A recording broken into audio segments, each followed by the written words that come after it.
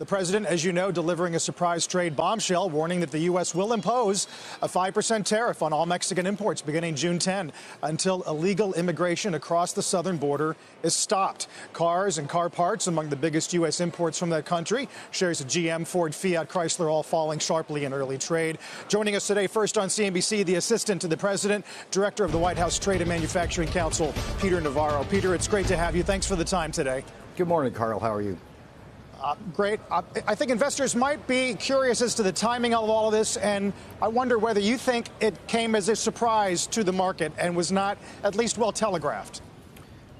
There should be no surprise that President Donald J. Trump is taking a firm stand on border security.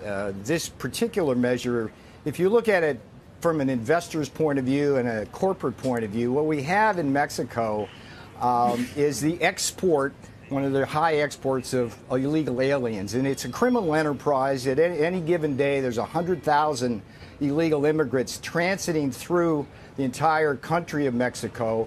They're transiting with the help of these transnational criminal organizations that are making billions of dollars off this trade.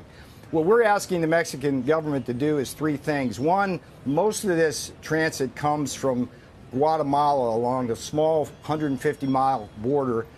Numerous choke points. It would be very easy for the Mexicans to interdict there. Two, it would be very easy for the Mexicans to break up these transnational criminal organizations and this supply chain. And three, the Mexicans have promised to help us with asylum. They can keep the asylum seekers on their side of the border. The numbers that we're facing, Carl, here are staggering. This is a crisis.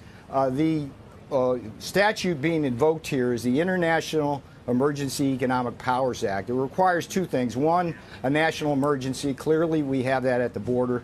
Two, it requires a threat to our economy, our foreign policy, or our national security. Clearly, yes, we have that as well. So if you just go down the checkpoints, national security, drugs flying over here, gang members, crime. If you look at the economy, we see illegal aliens flood into our cities and deprive people in those cities of good-paying jobs. So that's the big picture, and I would suggest to investors to look at this calmly. Look at what we're trying to do. This is actually a brilliant move by the president to get Mexico's attention, to get them to help us. Because so far they've just been standing by, and they really have the power to help us. The two institutions that have the power to help us are the Mexican government and the Congress. Congress has done nothing. The Mexican government can really help us here. That's what we're asking them to do. Understood. If we agree that it's a legitimate use of the Powers Act and that there is a crisis at the border, how does tariffs and the potential to push Mexico into recession help them fight the problem any better? So the use of IEPA here is basically what we're doing is using a regulatory method to address this threat, and tariffs are one such use of the threat. What's happening now is Mexico, by being a bystander in this criminal enterprise, is imposing enormous costs on the United States, on our welfare system, on our criminal justice system. I mean, we've got, look, Carl, this week, we had over 1,000 families and unaccompanied children come over in a single group. They walked over from Juarez, Texas, Juarez, Mexico, into El Paso, Texas, as a single group. And we've got unprecedented numbers of children that are coming, cases of fraudulent use of children to gain entry. And so these things are devastating to the DHS, the Department of Homeland Security, to our Customs and Border Protection, which do a great job at the border. We're being overwhelmed. These are real costs on the American nation that Mexico could easily take care of if it chose to act. So this is a very modest approach. I want investors, please understand, we're starting at 5%, doesn't kick in until June 10th. The Mexican government has plenty of time to begin to work with us on these measures. And this is an emergency that Donald Trump said he was going to fix during the campaign. 2.5 years in, this is going to be a smart way to do it. But, Peter, it also hurts the American consumer. Why would you punish Americans? We imported $350 billion worth of products from Mexico last year, everything from cars to fruit and vegetables to appliances. Why raise American consumers' prices on all of that stuff coming from Mexico? So this is one of the most misunderstood aspects of the Trump tariffs. China, for example, bears the burden of the tariffs in the form of lower exports, lower prices for their products, lower profits for their companies. The government of China has borne the burden of those tariffs in the form of lower tax revenues and a lower rate of growth. But so is Mexico, the American consumer. But no. I mean, importers pay for it. No, the governments of China and Mexico will pay for it, and the producers in Mexico and China pay for this. Here's how it works. A tariff goes on, that puts pressure on the Chinese or the Mexican producers to lower their prices, otherwise they can't sell. With China, for example, when we put the tariffs on China, we could buy the competing products from places like Vietnam or produce them here. That forced the Chinese to lower their prices. The same thing will happen with the Mexicans. So we bear a very small burden of these tariffs. Please understand, if you just look at this from the macro level, we've had tariffs on dishwashers, solar panels, half of Chinese exports to this country, steel and aluminum, and we see virtually no inflation in our data, yet we're growing at an unprecedented rate of growth. We hit over 3% last quarter and last year. No inflation. So these people who say that somehow American consumers are going to pay for this, it's simply not true. These countries are paying for them. Look at the stock market, Peter. Look at Constellation Brands. It's an American beer company. They import Mexican beer over the border. They're going to pay. Analysts this morning are saying their earnings are going to be marked down 5 to 10%.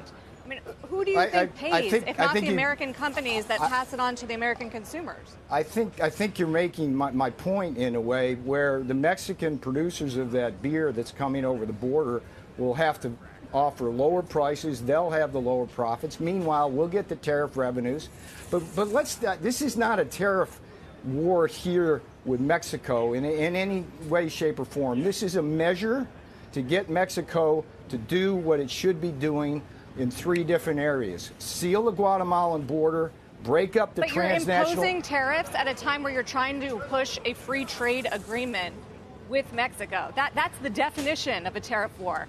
Now, let's talk about the United States-Mexico-Canada agreement. This is, let's agree that NAFTA was one of the worst deals in American history. Let's also agree that the USMCA is one of the most sophisticated trade deals that have ever been done. The president, with Ambassador Robert Lighthizer, have done a beautiful job getting that to Congress. It's Congress's move and Congress's responsibility to pass that bill under fast track.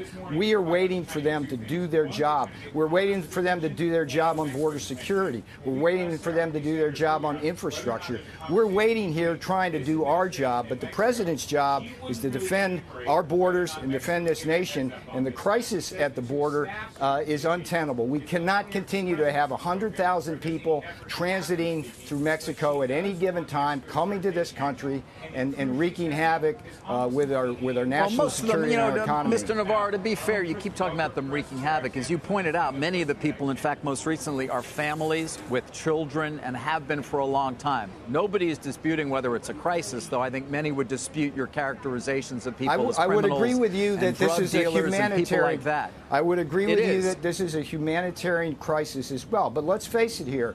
These criminal organizations used over 4,000 children to fraudulently enter this country over the past year.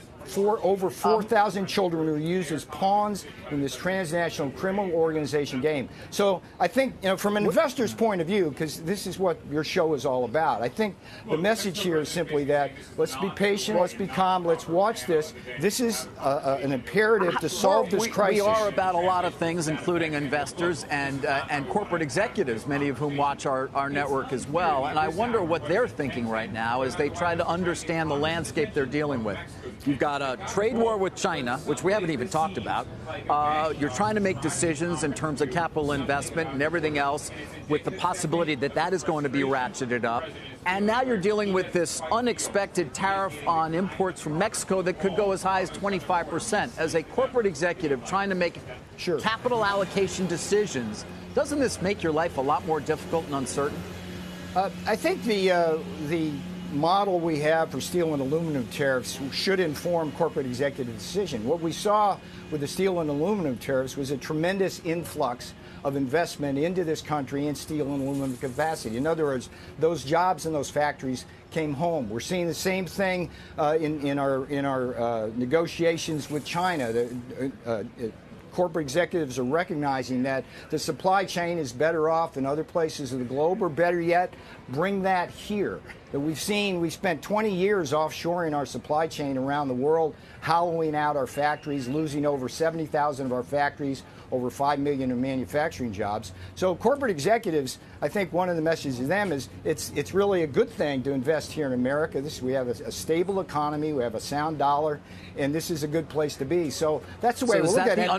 Is that the underlying message you're trying to send through this tariff on Mexico? It's not just about immigration. It is also back to the agenda of trying to reshore jobs here in the United States? Not at all. This is strictly about national security and threats to our economy from illegal immigration from a criminal enterprise. As I get back, if you want to really speak to corporate executives, I mean, think if you're a corporate executive running this criminal operation in Mexico. You've got this entire supply chain that spans across the entire country of Mexico, deep into Guatemala, El Salvador, and Honduras, coming across our border.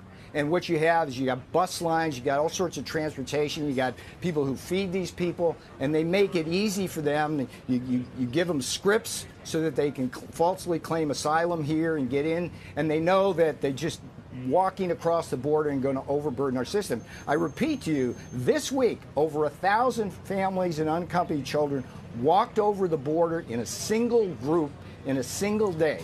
That is not acceptable to this president. That should not be acceptable to anybody in this country. This is what we need to solve. This is what this is all about.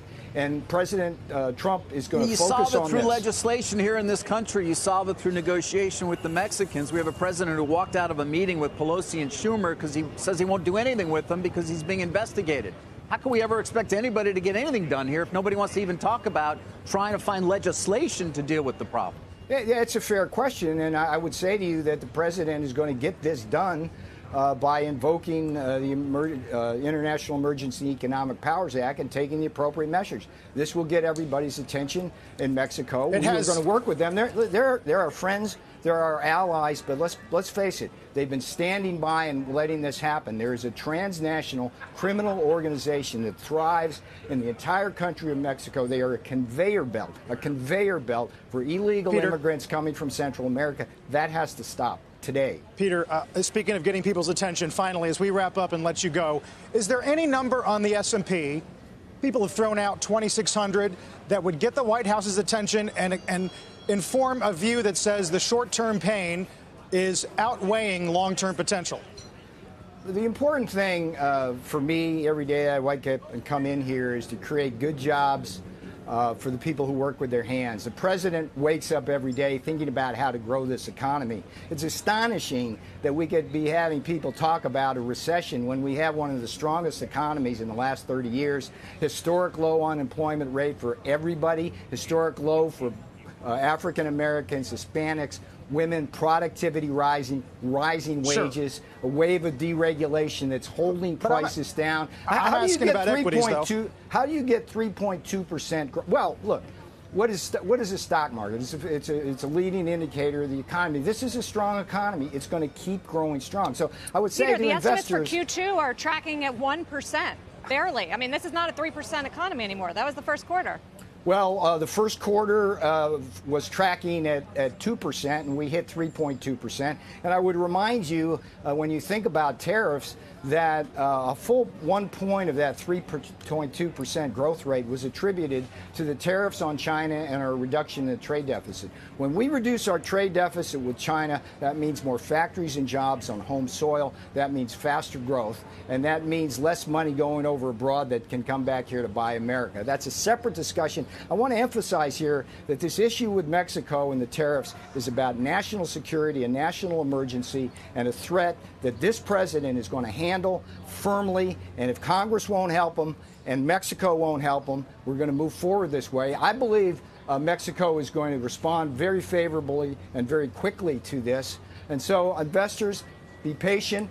Trust in the president. He's gotten you the best economy in the last 30 years. He's gotten you 3% growth. When nobody said you could get 3% growth, everybody was going to stick with 2. This is a great president doing great things. We have to solve our border crisis.